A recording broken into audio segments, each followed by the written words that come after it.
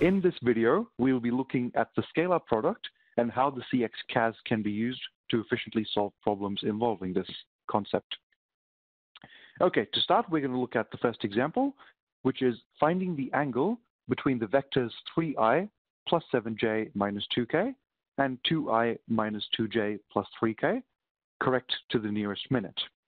Okay, so to find the angle between two vectors, use the formula cos theta equals a dot b divided by the product of the magnitudes of a and b, as shown here, as well as in the diagram there.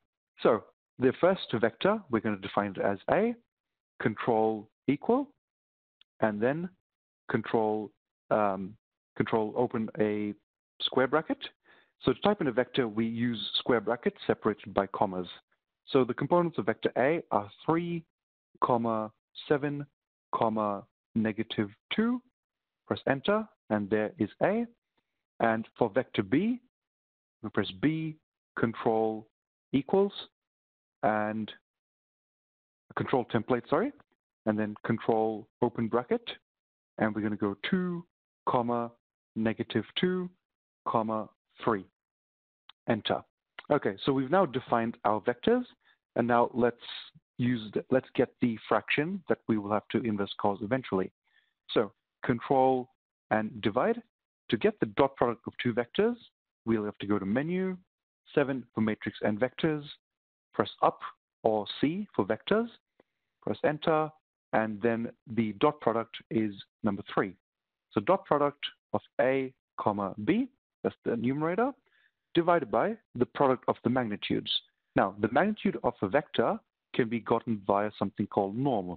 To get norm, you have to press menu, 7 for matrix and vectors, 7 for norms, and 1 for norm. We simply have to get norm A, close bracket, that's the magnitude of vector A, multiplied by, again, the magnitude of vector B, which is menu, 7, 7, 1. Norm of B, press enter, and there we go. That is the value of cos theta. So to get the angle, we're going to have to inverse cos this. To get inverse cos, press trig, press right, down, inverse cos, enter, and simply copy and paste the previous line. Press up, press enter, which copies it into the bracket, close the bracket, and now to get the nearest minute, we have to press the book or the catalog and scroll down after pressing D to find DMS. So scroll down until we get DMS, which is here. A quicker way to get to DMS is to press E and then press up a couple of times. So once you're at DMS, press enter and then press control enter to approximate. There we go. So the angle between the two given vectors, correct to the nearest minute, is 115 degrees and 33 minutes. So 44 is more than 30. Therefore, it rounds up 32 minutes to 33 minutes. Okay, moving on to the second example. If A is equal to negative 2i minus j plus 3k, and B is equal to negative mi plus j plus 2k, where m is a real number, find the value of m if the vector A minus B is perpendicular to B. So how to find out if two vectors are perpendicular to each other? So here, we've got vector v in blue and vector w, which is perpendicular to that, in red. In order for two vectors to be perpendicular, if v and w are perpendicular to each other, then this implies that the dot product of v and w is exactly equal to 0. So using this fact, we're going to go back to our CAS and now define new vectors. So A, and then control template to define, control open bracket, and the vector is negative 2i, and then negative j, which is negative 1, 3. There's vector A done. Notice how we defined vector A on top of the previously defined vector A. So that is possible definitely to be doing. It simply rewrites the previous definition of A. So now going to vector B, B control template, which is defined, and control open bracket. Now let's type in vector B, which is negative mi, and then j, which is simply 1, and 2k, which is 2. Press enter. Now we've defined vector A and B. So we want A minus B to be perpendicular to B. So let's get the dot product of A minus B and B. So first things first, we can simply find what A minus B is. A minus B, which is this vector over here, M minus 2I minus 2J plus K. So going back to the dot product, menu 7 for matrix and vector, C for vector, and then 3 for dot product. So the two vectors we want to dot product are A minus B, and the other vector is simply B. Press enter, and there we go. 2m minus m squared is the dot product of those two vectors. So to solve that, to get the value of m, we'll go to menu, 3, 1, press up, enter, equals 0, comma, m. There we go.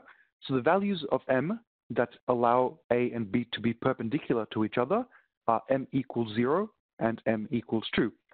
It's always a good idea when getting two solutions to just double check in the original question that both are valid. So we had m equals 0 and m equals 2. Well, m equals 0 just gets rid of the I component of B, which is fine because we have J plus 2K, and then we have A having all three components, and m equals 2 will now make B have all three components. So both answers for m are valid. So moving on to the final example.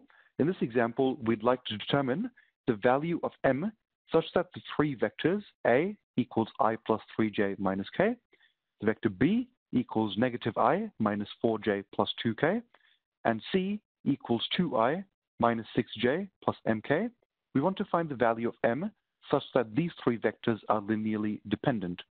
Now, one very less known theorem is that in order for two vectors or two-dimensional vectors to be linearly dependent, the determinant of the matrix containing their components would equal 0. Now, whilst this theorem is relating to simply two-dimensional vectors, you can also expand it to three-dimensional vectors. In other words, three vectors of 3 dimensions each. We'll simply need a 3 by 3 matrix and the determinant. So to get a matrix going, I'm simply going to press the template button again and scroll until we get to the 3 by 3 matrix there. Press enter. The CAS now asks us how many rows and how many columns. We want 3 and 3 each, so the default is OK. Press OK, and now we simply have to type in all these individual numbers. So 1, tab, 3, tab, negative 1, and then press tab again, negative 1, tab, negative 4, tab 2, and finally the last vector, 2, tab, negative 6, tab, going back, negative 6, and finally tab, m, enter. So we've now made up our determinant full of the coefficients or the components. So to get determinant, we're going to press menu, 7 for matrix and vector, and 3 for determinant. So det stands for determinant. Press up, which will highlight the matrix. Press enter and enter. So we get the determinant being negative bracket m minus 10.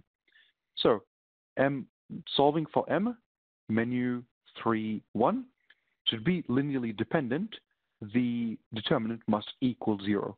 So copying and pasting the determinant, making it equal 0, comma m, solving for m, and there we go. We get m is equal to 10. So at this stage, you can, of course, plug in m equals 10 back into the vector C and show that the vectors are certainly linearly dependent.